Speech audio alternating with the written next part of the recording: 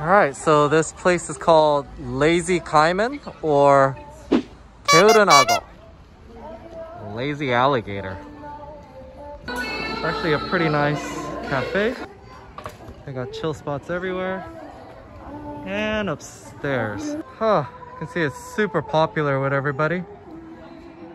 But this is not the primary reason I'm here. The reason why this place is called the Lazy Alligator is because it's right below a famous hill that's called the Alligator Hill. And you'll see once I get to the top. 올라가는데 몇 분 걸려요? 한 40분 정도 걸립니다. 올라갔다 내려오는 거 아니면 한 번 올라가는 거? 올라가는 거. 서둘러 가시면 한 30분 정도. 별로 안 힘들어요. Apparently there's a lot of people here and it's not a coincidence. I didn't realize that today is Hangul Day, which is like the day they celebrate the creation of the Korean alphabet. It's a holiday. That's why you got so many people here. Good news is that the trail is very obvious. I don't think you can get lost. But it's really steep. What the?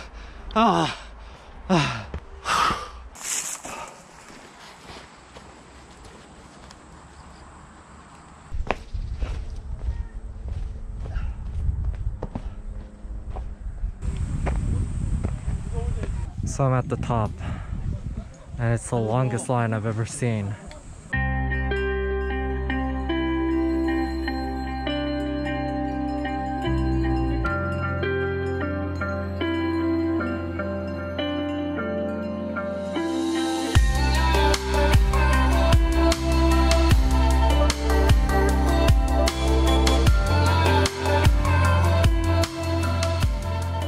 Check this out, guys. Definitely didn't disappoint. It's even better in person. So they call this Alligator Peak because these individual branches, they look like alligators going out into the sea. This would be probably the best angle. I would recommend you get a wide angle lens though, because it's so vast. Alright, that wraps it up. I swear I spent more time waiting in line there than climbing up the freaking mountain. But it was really worth it. And if it wasn't for a national holiday, I think it would be fine. It was just ignorance of me not knowing national holidays in Korea.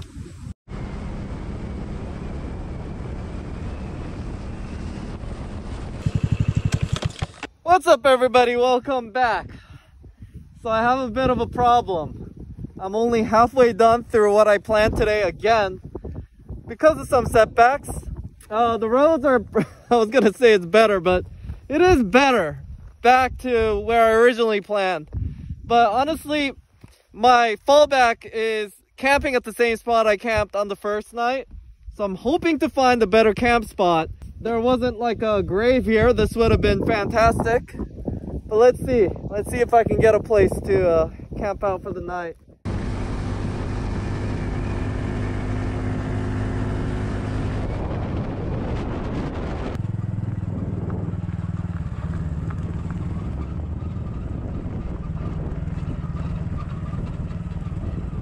So I got to experience some really nice roads there. But now, back to some more unpaved roads. But I gotta say, the theme here with Chungju is the best views are on the unpaved road. Except, of course, the one mistake I made was going up that apple orchard. Just avoid that one.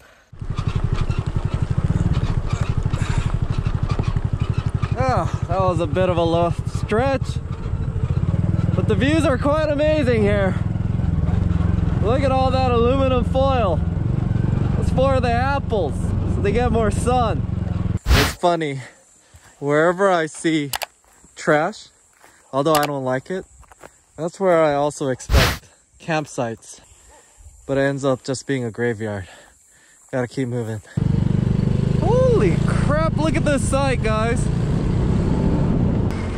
It's a bit of a detour, but I'm so glad I came on it. Alright, I've seen better sights, but I stopped by because it's a viewpoint. Lots of people here. It's pretty nice. super windy and breezy. So originally I was gonna make a left over there and go through Chungju City, but I see a lot of people coming through this way. I stopped here because it was a big rest area. So I'm gonna take this path around Chungju Lake and bypass Chungju City. It's a city that I'll visit in the future anyways because it's relatively close to my home. And I don't have the time to go to Emart and buy the samgyeopsal like I originally planned to anyway. So I'll just take the more scenic route. Alright, actually on the right hand side there's a little hiking trail. Tons of people walking it. It's good enough to walk it for sure. But I'm just getting a brief preview of it. Wow! Tons of pathways here. You're gonna get to some kind of a small lake. This is part of the Jongdaeng-gil. And then there's Oseol-gil, I believe. I don't know, some Korean. Please translate for me if you're Korean in the comments. Oh my god, this is so fantastic. I'm so happy I took this detour. Alright guys, so I'm actually at the Chungju Dam. So on this side, you're bypassing the dam. You can't really see it. And I think that's why they're doing construction through that tunnel.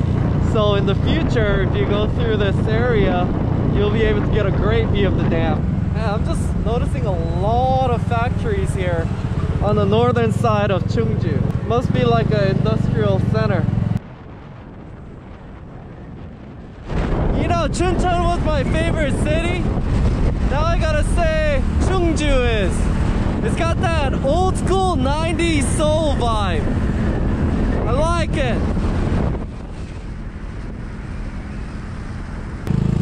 You know, it's got like the hipster joints.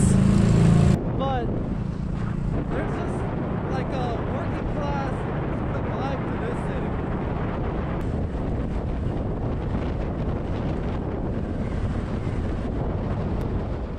So many bridges here.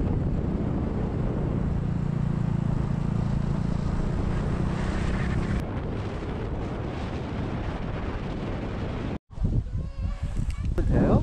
여기 공원에서 야영해도 돼요? So it looks like you can camp out here, but you can't cook or anything.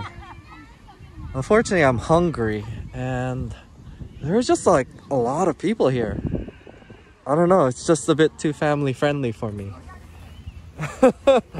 My moto camping trips are like supposed to be wild and this is way too domesticated.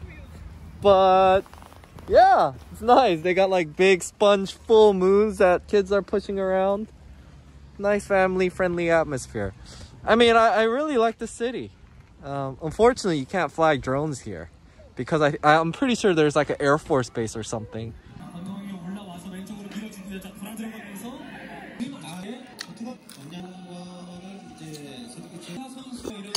Sorry guys, but I had to come back. Took a wrong turn somewhere and I was close to the freeway and I decided it would be a lot easier to just, you know, book it down home. Drove like 150 kilometers in pitch black, which was an adventure in itself. Plus my GoPro battery died, which is another reason, unlike another day isn't really gonna do much if I can't even film it. Whatever the case, hope you enjoyed the series. It's still pretty sunny out. Even if I'm not camping it out there, I'll definitely be checking out some mountains, Seoraksan in the fall. It's gonna be epic. Have that planned for next week. And we may still do a trip along the East Coast and possibly to Jeju. Hope you take cares. And I gotta get to fixing my motorcycle and such. So see you later.